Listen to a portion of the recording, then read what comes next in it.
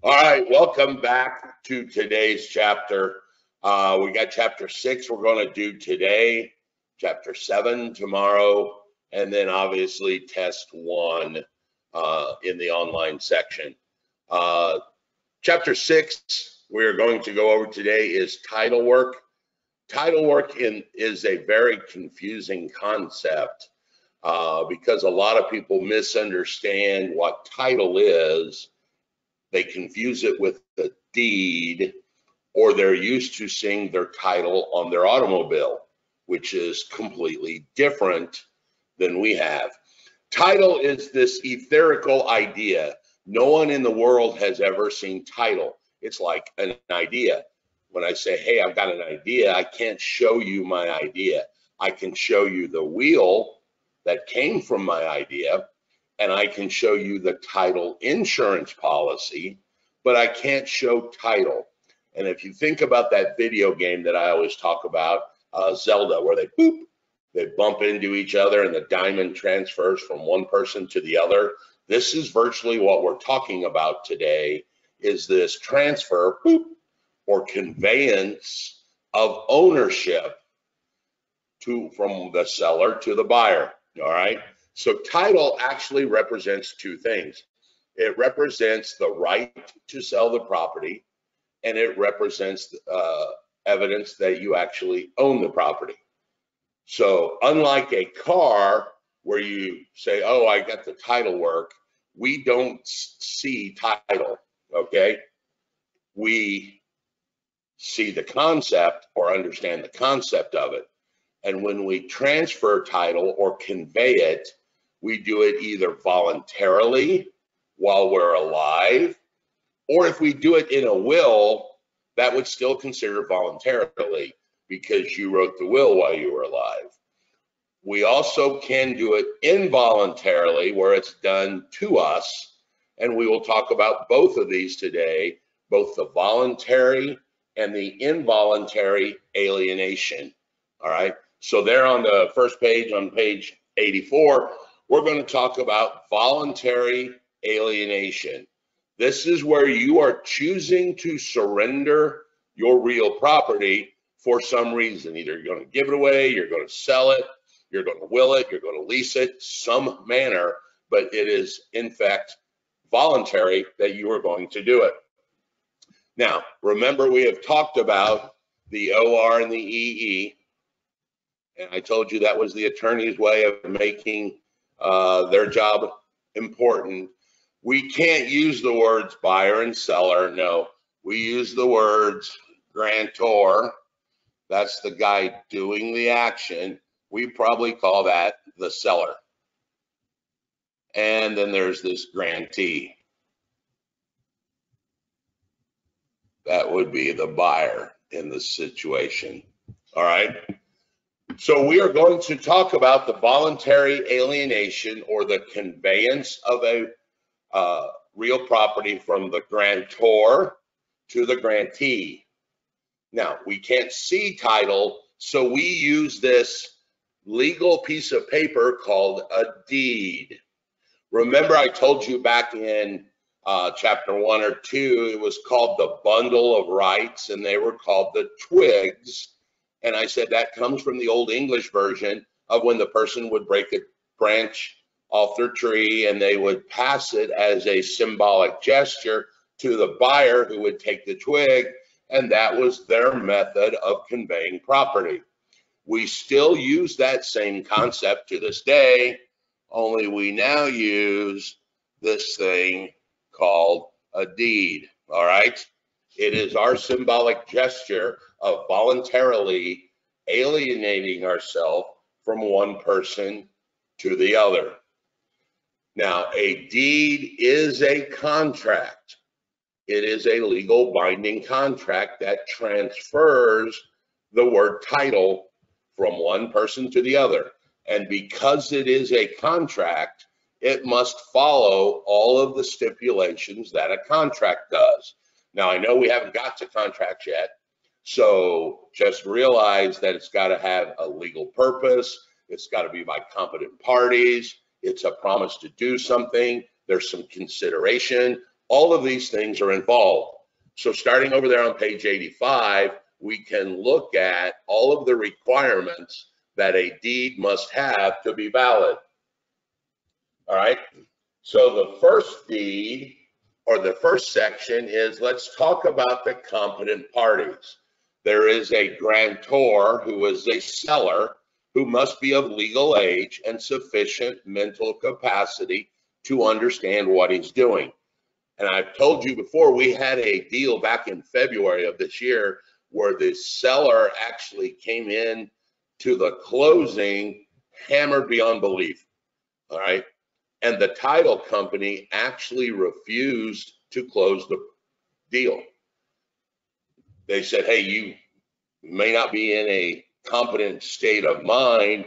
We are not going to take a chance that down the road you go, oh, I was drunk or something. So they said, just come back tomorrow and we'll do it. Of course, the buyers were way pissed off. But unfortunately, the title company who runs the closing was at their discretion. They just said, yeah, we're not closing it. Now, there are many, many court cases where they have revealed the fact that if you are voluntarily incapacitated, like drunk, high, things like that, there have been plenty of court cases where the judge has said, you can't use that as an excuse to shirk your duties in a contract. But there still have been litigations that involve that, okay? So they probably could have got away with it, but the title company just said, hey, we're not doing it. So the grantor has to be of sufficient mental capacity, has to be of legal age to transfer the property.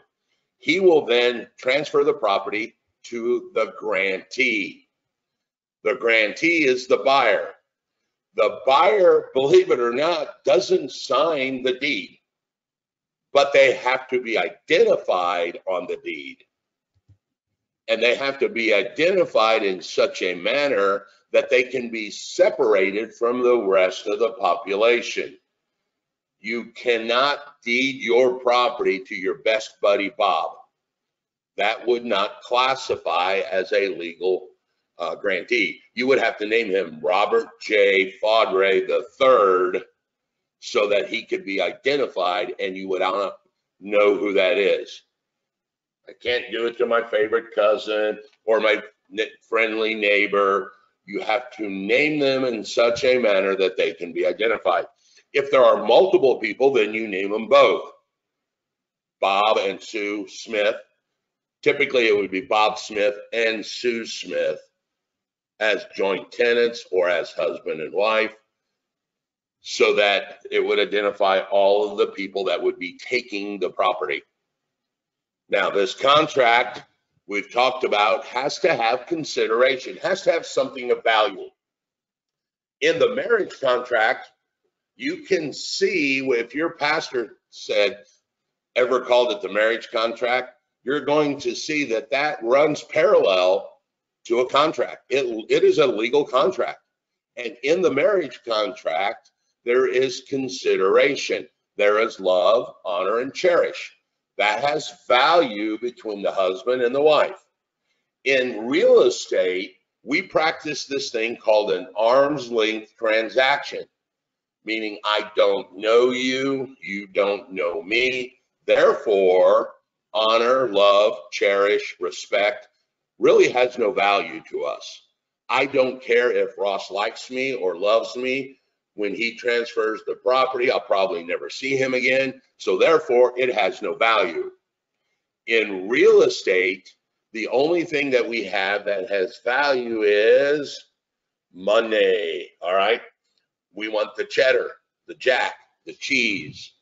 I don't know, that's about the extent of my street lingo. You young people, do you still use cheddar? Is that still a word? You're all looking at me like I got 3 horns. This dude's old. They don't use cheddar anymore? Okay. So it's got to have money. Matter of fact, it is so important that it has money that in the deed, there is a very specific clause that states for $10 and other good and valuable services. So if in fact you give your property to somebody, the deed still has a nominal value of $10 so that the contract is a legitimate contract because it has to have something of value.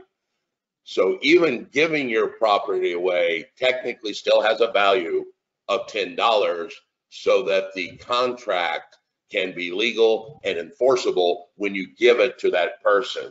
All right. Now that next section there is called the granting clause. This is the clause that grants the property in some fashion from the buyer or the seller. And the granting clause is the cousin to who? Santa Claus. Come on, that was obvious. That was right there. You guys should have seen that one coming. The granting clause, and there are 4 granting clauses that we would use. They are very verbiage specific, meaning when it says this, it means this. So let's go over these 4 so we can explain what that grantor is actually granting. In that bullet point there, it says, I, Raymond Modulin, convey and warrant.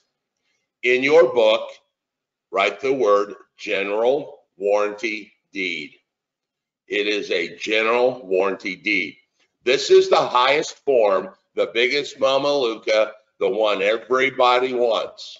All right. Matter of fact, it is already pre-printed in our purchase agreement. It says the property will be transferred by general warranty deed, or, and then there's a blank that somebody could write in if they wanted something different.